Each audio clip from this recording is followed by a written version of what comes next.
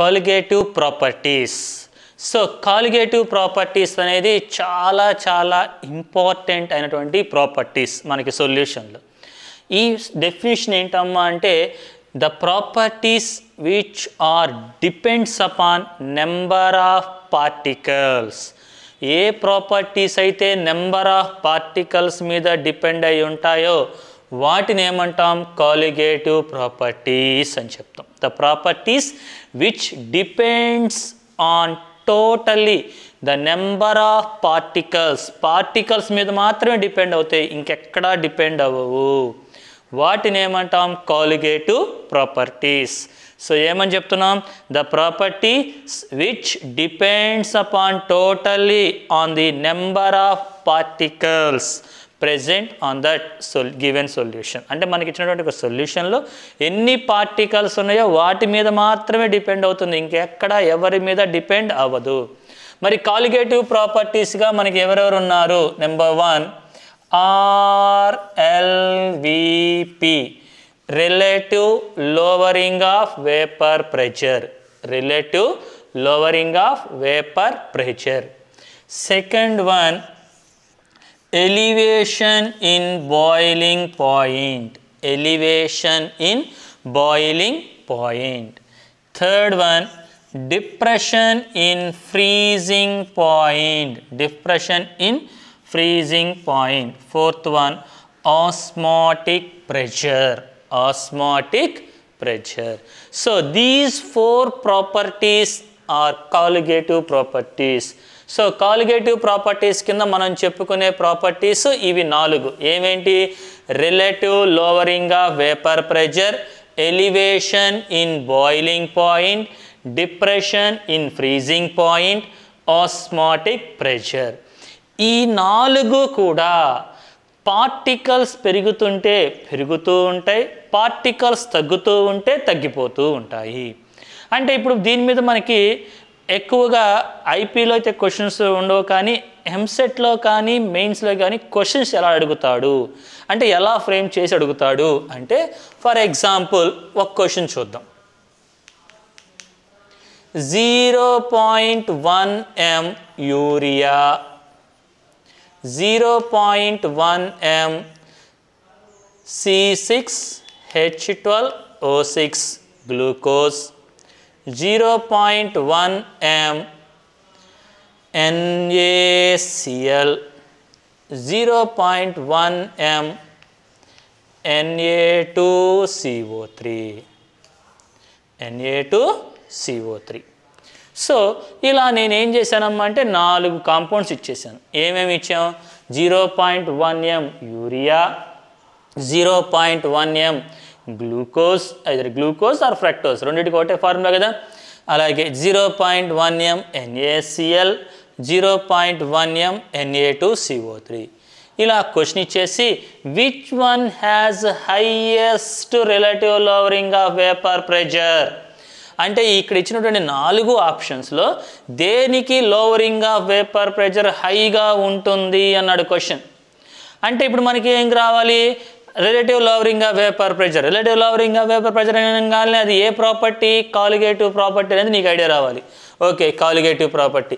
Colligative property అంటే definition ఏంటి? Depends upon number of particles.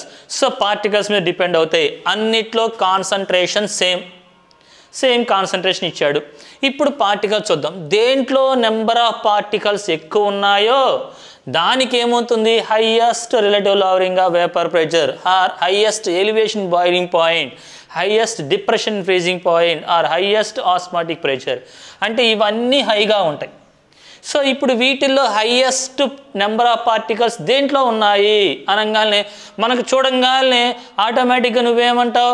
Sir number of particles దేంట్లో ఎక్కువ ఉన్నాయి అనగానే ఇదిగో ఇది సార్ అంటాం. ఎందుకని? ఇక్కడ 6, ఇక్కడ 12, ఇక్కడ 6, టోటల్గా 24 పార్టికల్స్ ఉన్నాయి సార్ అంటాం. అని ఆన్సర్ పెట్టేస్తావు, కానీ ఆన్సర్ ఏమవుతుంది? రాంగ్ అవుతుంది. ఎందుకు రాంగ్ అవుతుంది అంటే యూరియాలో మనకి ఉండే పార్టికల్స్ ఓన్లీ ఒక పార్టికల్, ఎక్కువ ఉండదు. Glucose, fructose, maltose, sucrose all carbohydrates. Simple చెప్పాలంటే కార్బోహైడ్రేట్స్ అన్నీ కూడా యూనిటీ సింగిల్గా ఉంటాయి. They cannot dissociated into అయాన్స్గా dissociation జరగదు. మరి ఇక్కడ చూసుకుంటే మనకి 2 అయాన్స్ వస్తాయి. ఎవరెవరు అంటే Na+ అండ్ Cl-. సో కాబట్టి ఈ రెండిటితో కంపేర్ చేసుకుంటే దీంట్లో ఎక్కువ పార్టికల్స్ ఉన్నట్టే. మరి ఇక్కడ చూద్దాం, ఇక్కడ ఏమొస్తుంది అంటే 2Na+, CO3-2 మొత్తం ఎన్ని వచ్చినాయి పార్టికల్స్? ఇక్కడ 2 పార్టికల్స్, ఇక్కడ 1 పార్టికల్, అంటే టోటల్గా ఎన్ని వచ్చినాయి? 3. కాబట్టి ఆన్సర్ ఏది కరెక్ట్ అవుతుంది? 4th one కరెక్ట్ అవుతుంది. అంటే మనం చూడటానికేమో ఇక్కడ ఎక్కువ కనపడుతున్నాయి, కానీ దీంట్లో ఉండేది ఎన్ని? 1 పార్టికల్ మాత్రమే. అంటే కాన్సన్ట్రేషన్ సేమ్గా ఇచ్చాడు, సొల్యూషన్ అంటే కాంపౌండ్స్ డిఫరెంట్గా ఇచ్చినప్పుడు నెంబర్ ఆఫ్ పార్టికల్స్ ప్రకారం చూస్తాం. అలా కాకుండా కాన్సన్ట్రేషను డిఫరెంట్, కాంపౌండ్ డిఫరెంట్ ఇచ్చాడు, అప్పుడు ఎలా చూస్తాము? ఇప్పుడు చూద్దాం, దాని మీద ఒక బిట్ చూద్దాం. అంటే ఎలా అడుగుతాడు question? So 0.1 m AlCl3, 0.2 m NaCl, 0.3 m CaCl2, 0.4 m Na2CO3 ఇలా ఇచ్చాడు. ఇప్పుడు వీటిల్లో దేనికి highest relative lowering of vapour pressure or highest elevation boiling point, highest depression freezing point are highest osmotic pressure ఎవరికి ఎక్కువ ఉండే ఛాన్స్ ఉంది అని అడిగినప్పుడు, ఇప్పుడు మనం జాగ్రత్తగా చూస్తే అన్నిట్లో కాన్సన్ట్రేషన్ సేమ్ ఉన్నాయా? లేవు. అన్నిట్లో కాంపౌండ్స్ సేమా? కాదు. కాన్సన్ట్రేషను సేమ్ కాదు, కాంపౌండ్స్ సేమ్ కాదు. అప్పుడేం చేయాలి అంటే మళ్ళీ దాంట్లోకి వెళ్ళిపోదాం. కాలిగేటివ్ ప్రాపర్టీస్ ఏం చెప్తుంది? Number of particles. దేంట్లో నెంబర్ ఆఫ్ పార్టికల్స్ ఎక్కువ ఉండయో చూద్దాం. దీంట్లో కనుక మనం జాగ్రత్తగా చూస్తే ఉండే పార్టికల్స్ ఎన్నమ్మా అంటే Al+3, 3Cl-. అంటే ఎన్ని పార్టికల్స్ ఉన్నాయి? ఇక్కడ 1, ఇక్కడ 3, టోటల్గా ఎన్ని వచ్చినాయి నాన్న? 4 వచ్చినాయి. 4 ఇంటూ దాని కాన్సన్ట్రేషన్ ఎంత? 0.1, దట్ ఈజ్ ఈక్వల్ టు 0.4 అవుతుంది. ఇక్కడ ఎన్ని పార్టికల్స్? Na+Cl-, అంటే ఎన్ని వచ్చినాయి? 2 particles into 0.2, that is equal to ఎంత వచ్చింది? 0.4 వచ్చింది. అంటే ఈ రెండు ఆల్మోస్ట్ సేమ్ సిమిలర్గా ఉన్నాయి. Next Ca+2, 2Cl-. ఇక్కడ ఒకసారి జాగ్రత్త చూసుకుంటే 1, ఇక్కడ 2, టోటల్గా 3 into particles 0.3, that is equal 0.9 వచ్చింది. మరి ఇక్కడ చూసుకుంటే 2Na+, CO3-2, అంటే ఇక్కడ వచ్చిన పార్టికల్స్ ఎన్నమ్మా మనకి? 3 ఇంటూ 0.4, సో ఎంత అవుతుంది? 1.2, అంటే హైయెస్ట్ వచ్చింది కాబట్టి దీనికి రాస్తాము. అంటే కాన్సన్ట్రేషన్స్ అండ్ కాంపౌండ్స్ డిఫరెంట్గా ఇచ్చినప్పుడు అప్పుడు కాన్సన్ట్రేషన్ ఇంటూ వాటిలో ఉన్నటువంటి అయాన్స్ ఇవి రెండింటినీ కనుక మనం మల్టిప్లై చేసుకుంటే ఆ total value which is greater that ఈ has highest colligative properties. So colligative properties అంటే ఇప్పుడు మనకి ఏమని తెలుస్తుంది? the property which depends upon number of particles మీద డిపెండ్ అవ్వాలి. సో దీంట్లో మనం already relative lowering vapour pressure గురించి నేర్చుకున్నాం. అట్ ద సేమ్ టైం దాని మీద ఒక ప్రాబ్లం చేసాం, ఇంకొక ప్రాబ్లం హోంవర్క్ పెట్టుకున్నాం. సో ఇక నెక్స్ట్ వన్ వచ్చరికి ఎలివేషన్ ఇన్ బాయిలింగ్ పాయింట్. ఈ టాపిక్లోకి వెళ్దాం. ఏంటమ్మా? Elevation in boiling point. So elevation in boiling point, elevation in boiling point.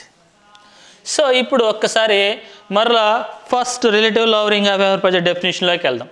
మనం relative lowering of vapor pressure సొల్యూషన్ని ఎలా ప్రిపేర్ చేసాం? A solution is prepared by a mixing of non-volatile solute to volatile solvent. So volatile solvent has highest vapor pressure అన్నాం. Highest vapour pressure ఉంది అంటే boiling point ఎలా ఉంటుంది? లీస్ట్గా ఉంటుంది. Vapour pressure హైయెస్ట్గా ఉంటే boiling point లీస్ట్గా ఉంటుంది. వేపర్ ప్రెషర్ తక్కువగా ఉంది అంటే బాయిలింగ్ పాయింట్ ఎక్కువ ఉంటుంది. అంటే ఇప్పుడు మనం సింపుల్గా చెప్పాలి అంటే సొల్యూట్కి సాల్వెంట్ తీసుకున్నాం, అలాగే సొల్యూషన్ తీసుకుందాం.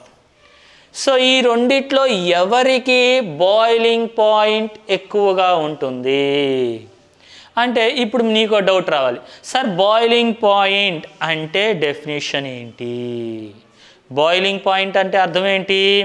The temperature at which the vapour pressure of A liquid becomes equal to the vapour atmospheric pressure.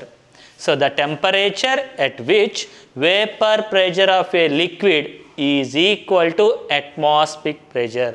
So atmospheric pressure ki A pressure అయితే మనకి ఈక్వల్ అవుతుందో అక్కడ ఉండే టెంపరేచర్ని ఏమంటాం? బాయిలింగ్ పాయింట్ అంటాం. That means the temperature at which vapor pressure of liquid is equal to atmospheric pressure. So atmospheric pressure ki ఎప్పుడైతే equal అవుతుందో అప్పుడు ఆ సర్ఫేస్ మీద ఉన్నటువంటి లిక్విడ్ పార్టికల్స్ ఏవైతే అవుతాయో అవి ఏమవుతాయి? ఎవాపరేషన్ జరుగుతాయి.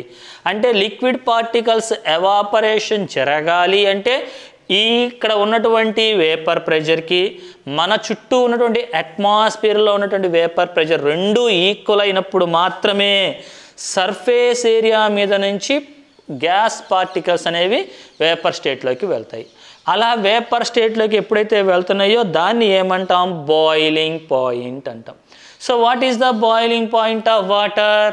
అందరికీ తెలుసు ఎంతమ్మా? 100 డిగ్రీ సెంటీగ్రేడ్ అంటాం. అంటే వాటర్ని మనం 100 డిగ్రీ సెంటీగ్రేడ్కి హీట్ చేసినప్పుడు మాత్రమే వాటర్ ఏమవుతుంది? ఎవాపరేషన్ జరుగుతుంది.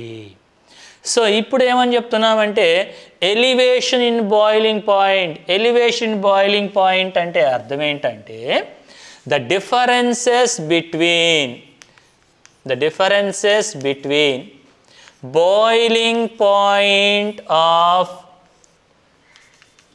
the differences between boiling point of solution by adding a non-volatile solute అది T అనుకుంటే to the volatile solvent, that is T naught అనుకుందాం. therefore delta TB ఏమవుతుంది? T minus T naught. so delta TB that means elevation in boiling point elevate అవుతుంది. ఎప్పుడు elevate అవుతుంది? ఒక solution మనం prepare చేయాలి. ఎప్పుడు ఎలాంటి సొల్యూషన్ ప్రిపేర్ చేసుకోవాలి? By mixing A non volatile solute to volatile solvent. So add చేసినప్పుడు the vapour pressure of by mixing A non volatile solute. So దాంట్లోంచి మనం తీసుకొని చేస్తాం. ఇప్పుడు ఒకసారి జాగ్రత్తగా దాంట్లోకి వెళ్దాం. సో డెల్టా టీబీ ఏమని చెప్పాము? Delta TB is equal tea minus tea not. Delta TB is equal tea minus tea not. అయితే ఇప్పుడు దీంట్లో ఏమవుతుందమ్మా అంటే delta TB that means elevation in boiling point is directly proportional to molality. ఎవరికి equal అవుతుంది? Molality, that is small m. అంటే delta TB is equal delta CB is proportional to small m. So proportionality తీసేసి నేను is equal పెట్టుకుందాం అనుకుంటున్నా. అప్పుడు ఇక్కడ ఏం రాస్తున్నా అంటే KB into small M. So delta TB is equal to KB into small M. So what is the units of KB? కేబీకి units ఏంటి అంటే కేబీ అంటే kelvin, KG per mole. Kelvin kg per mole. This is the units for kb. So kb ఏమని చెప్తాం అంటే ఎబులోస్క్రిప్ట్ constant. అంటే మనం ఈ proportionality తీసేసి ఒక కాన్స్టెంట్ని యాడ్ చేసుకుంటున్నాం. That is kb is equal kg. Units ఏంటి? Kelvin kg per mole.